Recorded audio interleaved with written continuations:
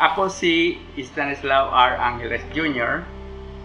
at isa ako sa mga nagtayo ng DZUP noong 1954. At ito ang aking kwentong DZUP.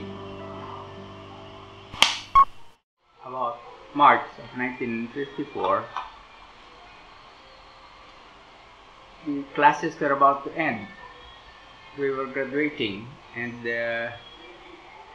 our professor, Professor Pobalan, I forgot his first name, he introduced us to electronics. There was no electronics in electrical engineering at that time. Only AC, DC, you know. Yun lang ang meron nun. Walang electronics. So, he introduced us to electronics, and he was able to acquire a surplus na transmitter na ano pa, vacuum tubes. Wala pang mga semiconductors at that time. There were no transistors, there were no diodes even. So he was in charge of the electrical works. Are you familiar with the buildings in UP? Yes.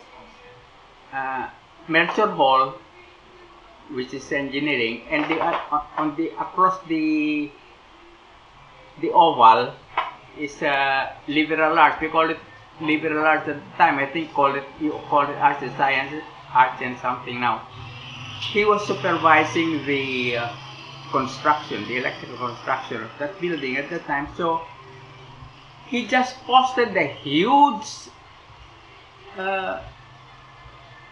wiring diagram of the transmitter, radio transmitter that he acquired.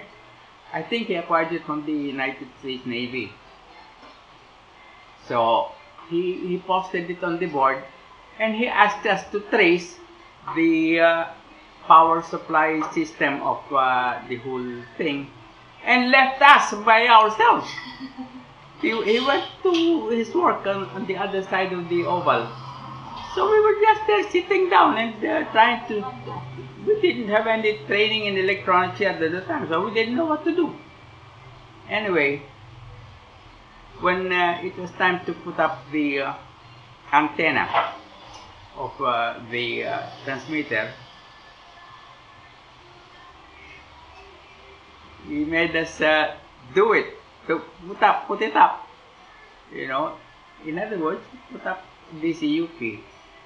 To be assured that we would finish it, he gave us grades incomplete. You know, so in his subject, incomplete. So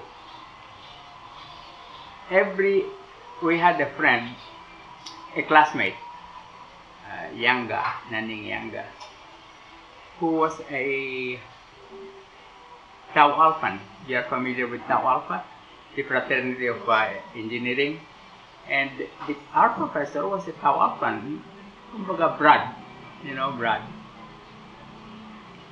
And he was distraught, he was mad at what our professor was doing to us, leaving us incomplete, just so we could work on putting up the antenna to complete it. And every morning before coming to class, we had incomplete.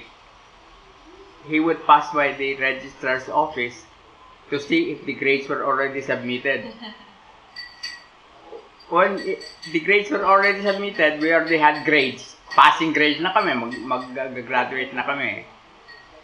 He went to Pobalan. Well, this is not nice to say, but he cursed him, you know. Nevertheless, we finished the installation of the antenna. Ito si Estanislao Angeles Jr., DZUP 1602, ituloy ang kwento.